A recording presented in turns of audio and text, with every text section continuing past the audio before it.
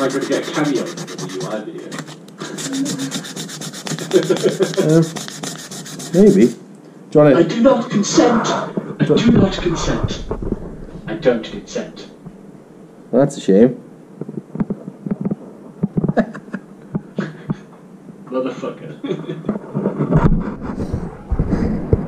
I smell an intro.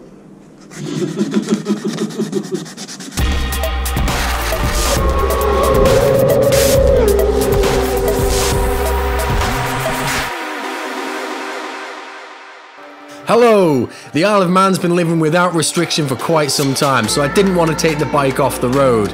But when Big Howie announced a 3-week circuit breaker lockdown, I knew it was time to get the frame off to the powder coaters. I've never been a fan of the sandy colour KTM went with back in the day, and being 16 years old, she was starting to show her age. So let's get it stripped down.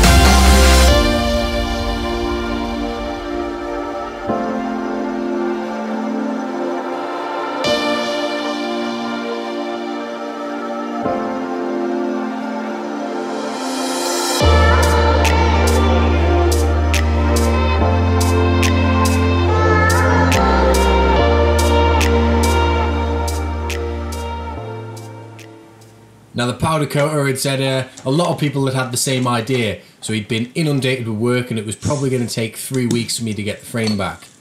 But that was alright, gave me plenty of time for a deep clean. And first up, I wanted to try soda blasting the engine. I'd seen online of a few DIY setups and I thought, you know what, I've got the equipment to do that, let's give it a go. Success.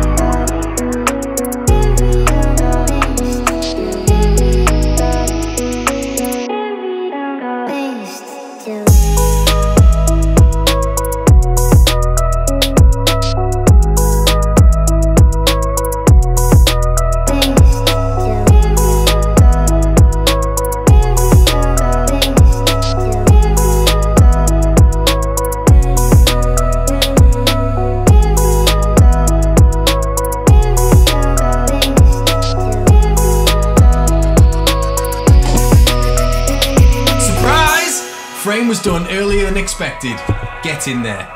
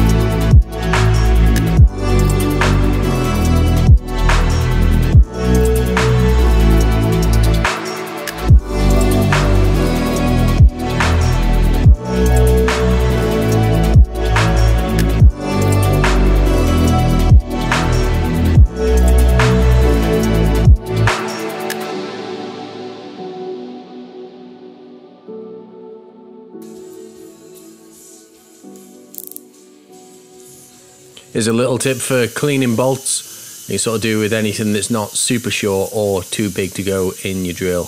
Obviously, stick it in the drill, spin it around. That was a bit of emery paper there. Then I'll go over it with a Scotch pad just to get rid of a lot of the shite. It's not going to come back factory, but I also don't want to take too much material off. Otherwise, it's going to wobble around. And these are engine mounts, so I'd prefer them to be a bit snug. Of course, the important bit is the thread. So we'll take it out of the drill. We'll find a socket that is the right size for the head, and this works for Allens, Hexes, whatever. Stick it on an impact driver and pretty much do exactly the same thing. Great way to clean up threads, really quick and easy, and realistically they're the important bit. The rest is just to stop them getting seized in with their rusty growth. Yeah, top tip, really handy, and as you can see, dead quick and just gets rid of a lot of the crap.